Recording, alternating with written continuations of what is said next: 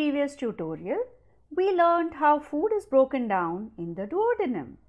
This tutorial takes us further into the journey where this food passes to the next part of the small intestine called the jejunum and onwards to the third part, the ileum. If you like what you see on our channel, please like, subscribe and turn on notifications. We know that the duodenum helps in the digestion of the food which comes from the stomach. The jejunum and the ileum, which forms parts of the small intestine, not only helps in the further digestion of the nutrients, but also play a very important role in the absorption of these nutrients into the bloodstream. If we zoom into the structure of the small intestine, we can see it is highly folded and consists of millions of small finger-like projections called villi. Each villus is covered with cells which have even smaller projections on them called microvilli.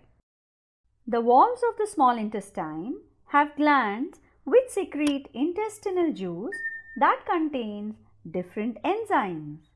Let us see how these enzymes help in the further breakdown of the different nutrients which have come from the duodenum part of the small intestine.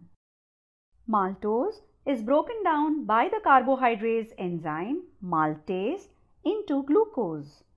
The polypeptides are broken down by peptidase into amino acids, and the remaining fats are digested by lipase into fatty acids and glycerol. Sucrose is broken down by the enzyme sucrase into glucose and fructose, and lactose is broken down by lactase into glucose and galactose. Now, how do these nutrients produced in the digestive system reach all the cells of our body? Well, that begins with the next step called absorption. So, what is absorption? Absorption is the movement of small food molecules and ions through the walls of the small intestine into the blood. The small intestine plays a major role in absorption. The structure of the villi is specially adapted for food absorption. Let us understand the adaptations of villi. Each villus has cells which have smaller projections called microvilli on them. This gives the inner surface of the small intestine a very large surface area. The larger the surface area, the faster nutrients are absorbed. Villi have walls only 1 cell thick so that the digested nutrients can easily diffuse through the walls to reach the blood. Each villus has a lymph vessel called lacteal in the center. The lacteal is surrounded by a network of blood capillaries. Water-soluble molecules such as glucose, amino acids, minerals as well as vitamins such as vitamin C are absorbed through the walls of the villi into the blood capillaries by diffusion and active transport.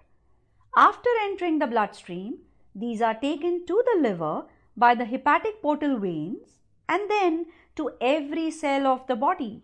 On the other hand, fatty acids and glycerol, lipid-soluble vitamins like vitamin A and D are absorbed into the lacteals.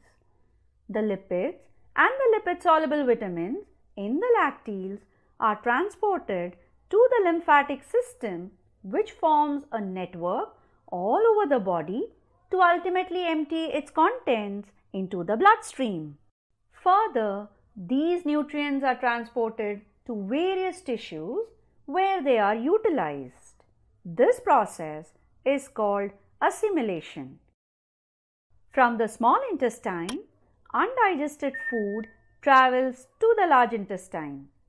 Stay tuned as we journey with the undigested food in the large intestine in our next tutorial.